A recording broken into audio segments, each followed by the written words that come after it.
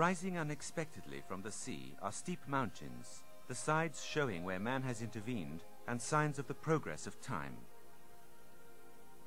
Marvelous and fascinating, for centuries they have partaken in the history of the world, dominating an incredibly magical landscape. And every change, though almost imperceptible, only contributes to making this an even more harmonious picture. Though contrasts in this stretch of land are very sharp, they sit comfortably next to one another, and their blending effect is striking.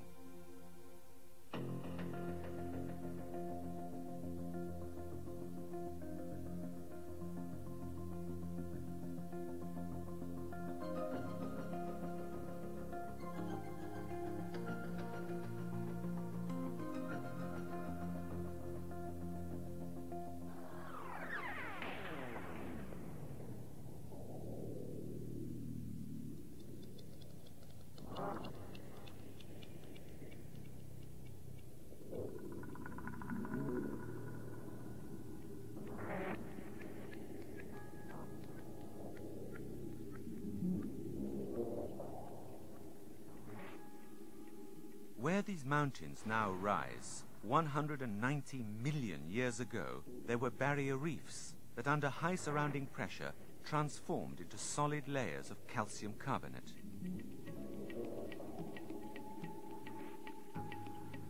Then, millions of years later, man brought this substance to light and was fascinated by it. Its splendor rendered it so precious and unique that it became irreplaceable. That stone is called marble.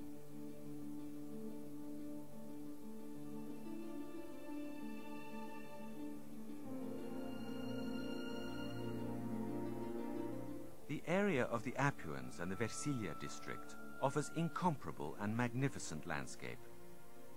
Wonderful reflexes everywhere you look. Immense white walls shooting up, and only the blue sky as their limit.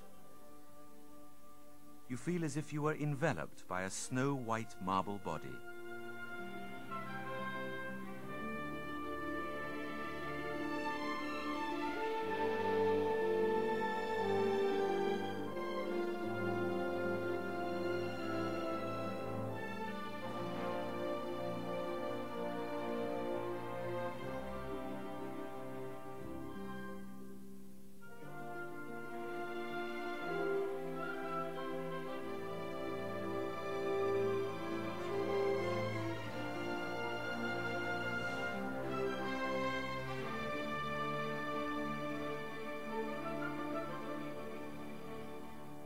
For centuries, in the Carrara basins, it was the arms of men that stripped away the marble of the mountain.